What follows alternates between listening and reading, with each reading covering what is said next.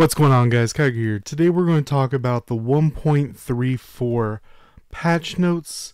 Now, the one for global kind of just dropped on us just a couple days ago, but if we take a look right here, the Southeast Asian one, which has a lot of the same things, has been up for about a week now. So I was waiting to see the global ones, and we're going to go over both of them just to see what's going on between them.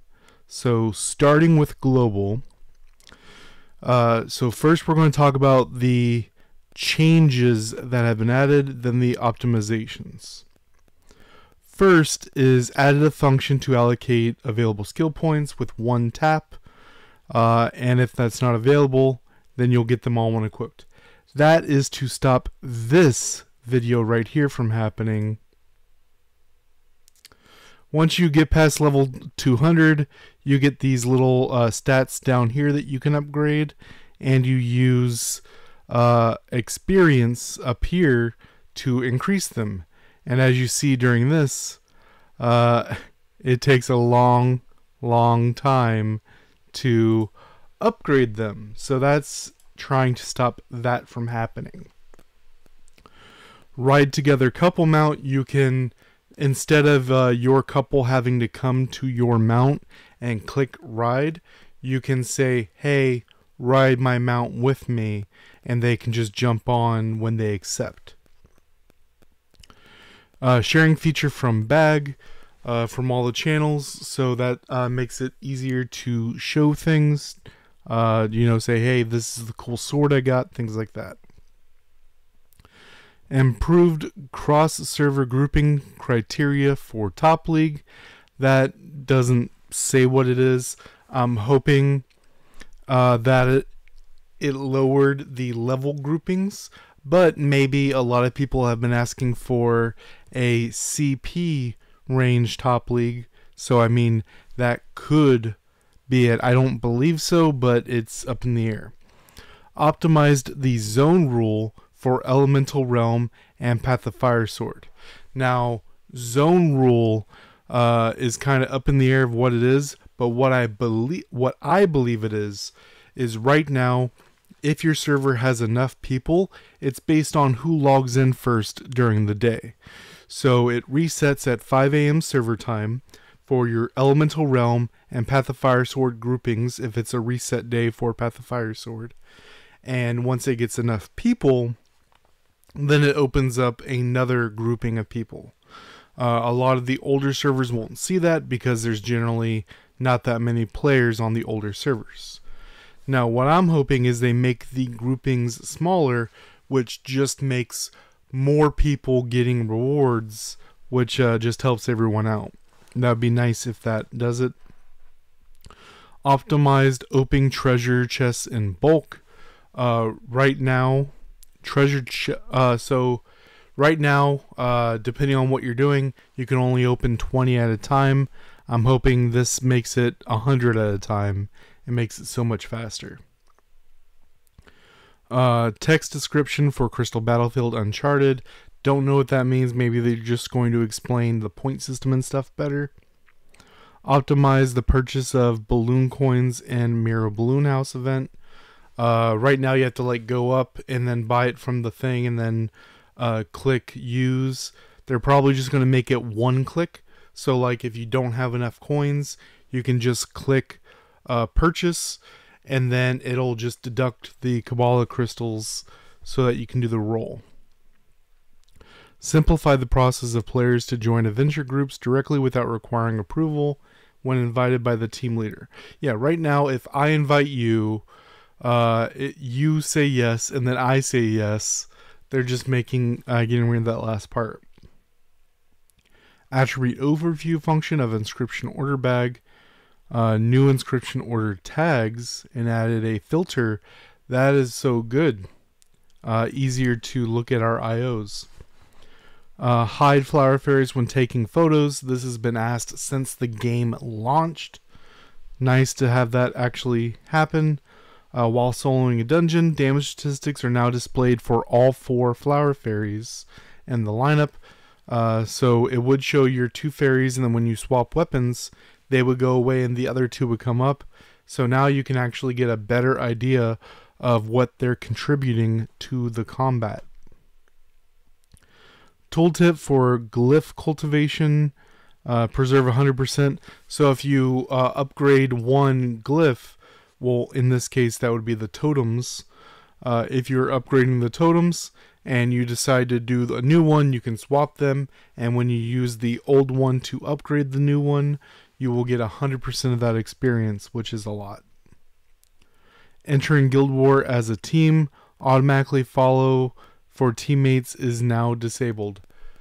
Oof. So you can't just AFK follow your buddy. That's a little upsetting. Optimized hair color. A couple, like 3 patches ago, they made it so that there's like shading for the hair. Now it's right now it's kind of darker. Hopefully they just made it back to what it was before. Added more floors to Path of Fire. I think right now it's 900, right? I could be wrong, but I believe it's 900, and they probably pushed it up to 1,000. I will find that out and let you guys know. And this one is a very interesting one. They've changed the $1 offer when you start on a server.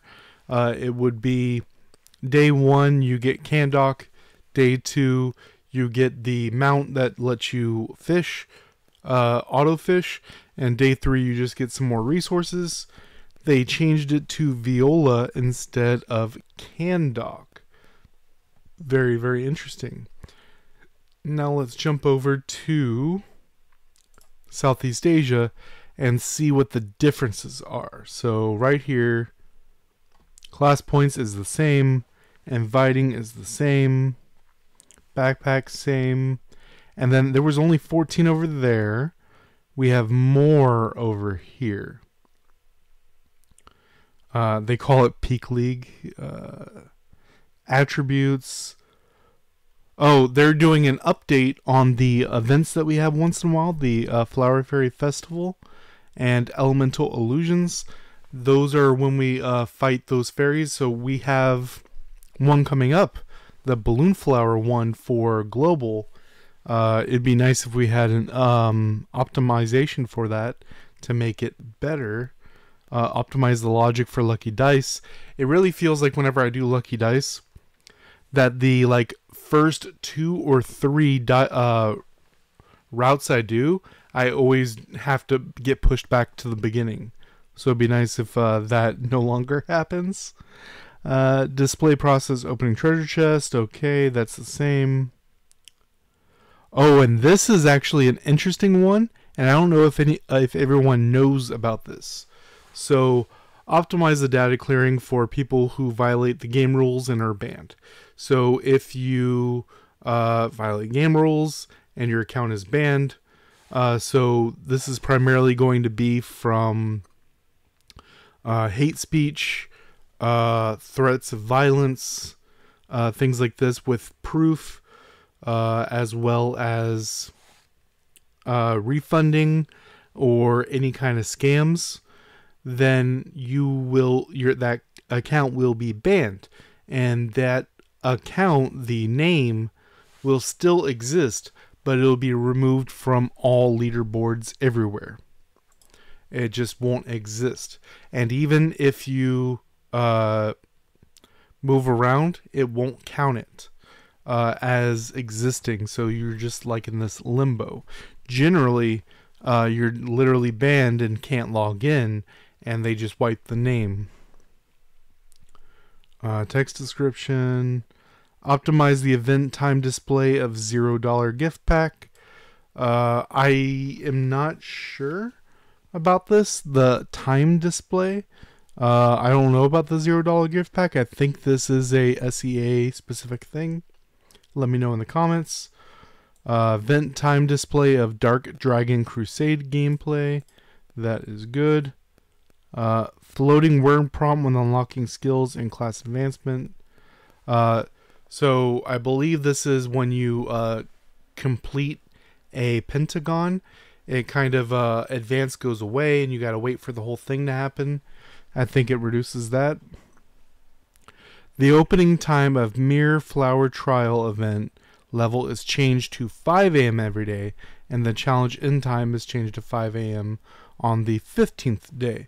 So I really want all events to kind of be like this, because it's kind of weird to log in at midnight, so you have this weird extra day from midnight to 5 a.m.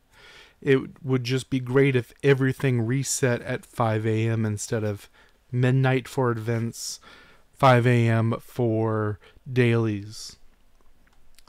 That's already went over that.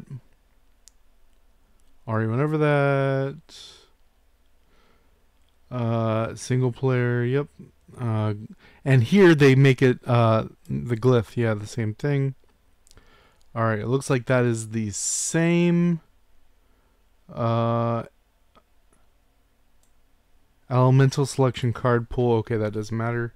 So about the same, but there were some important differences that I really wish Global got updates for as well. Remember that we do have that balloon flower coming up. And just as a sneak peek for you guys, let me just show you guys do that on my Discord. We have all of Almond's abilities. Just real quick, basic doesn't do anything. I really like her passive, and I need to read what the rest of the skill does to tell you what I think about the active. But the passive looks absolutely bonkers, and I mean, she looks cute, right? Let me know what you guys think about patch 1.34. It seems like kind of a small patch, but important